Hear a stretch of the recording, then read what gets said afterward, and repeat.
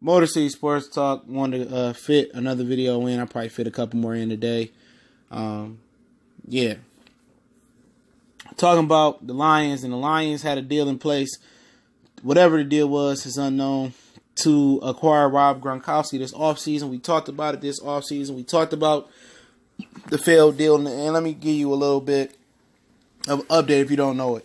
The Lions were going to trade for Rob Gronkowski. Gronkowski said he would never play in Detroit. He only wanted to play for Tom Brady. He backed that story up and said he was going to retire if traded to Detroit. It became a kind of a mid-major type of story the week when the Lions beat the Patriots Sunday night this year.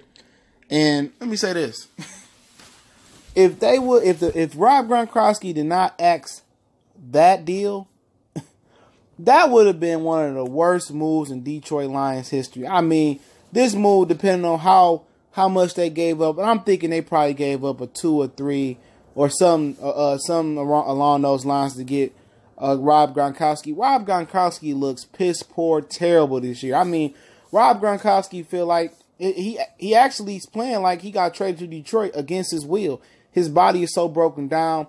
And the Patriots tried to get over. They was going to whoop-de-blam Bob Quinn, Matt Patricia, and this Detroit Lions organization.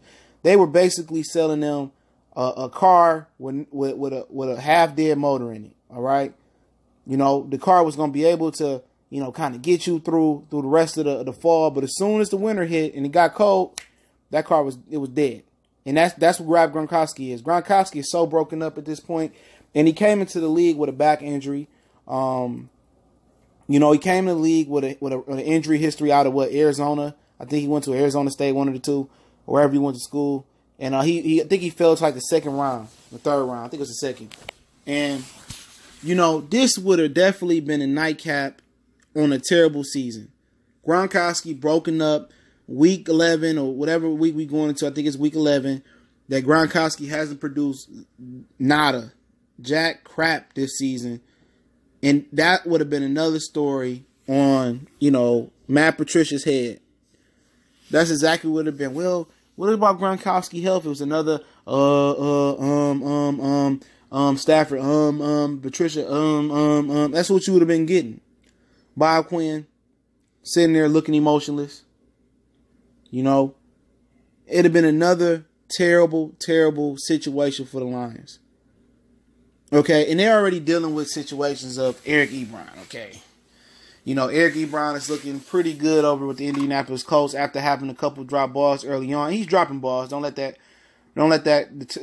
fool you. He's dropping balls, but he's making a lot more plays because they utilize him the right way. And Jim Bob Cooter has no idea how to utilize the tight end.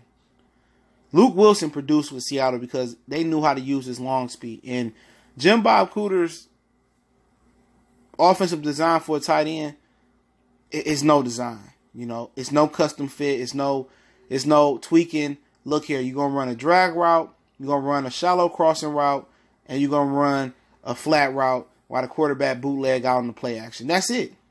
In the red zone, they'll do a corner route. You know, they'll do some funky things in the end zone.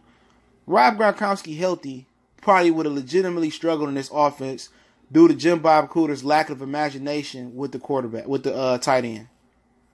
I mean, he's a very incompetent offensive coordinator, very basic. Same as Scott Linehan in the Dallas Cowboys. He was here in Detroit. Okay, they're very old school, prehistoric offensive coordinators. They're very old, lineup Z, lineup X, whatever, in the same position. No flavors, no misdirections, no Sean McVay rub routes. They're very prehistoric in their offensive approach. And on top of that, you know, Rob Gronkowski would have been running routes at half speed and half strength. On top of that, he probably would have got injured already and been out for the entire season. Now he's injured in New England. You know, so that would have been a terrible thing. They would have lost a draft pick or two dealing with Rob Gronkowski. And obviously that was a blessing in disguise because that would have been another question Bob Quinn would have had to answer when he finally does talk at the end of the season to ask about Rob Gronkowski, and that's what Detroit is known for. Detroit is known for trading or acquiring somehow old and washed up players. Allen Iverson came here. You had an older Nate Burleson came here. You had several type of players that came here. Okay,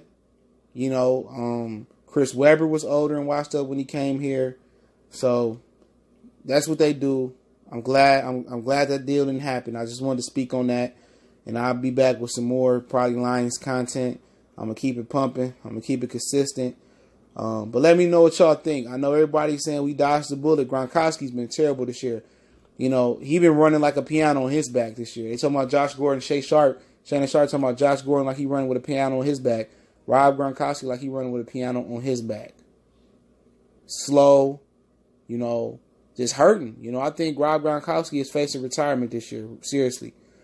I think it's time for him to retire. I'm glad he's going to retire as a Patriot and not retire as a Lion, because that would have been a terrible scenario. But it's Motor City Sports Talk. Don't forget, we're on Facebook, Instagram, and Twitter. All those links in the description.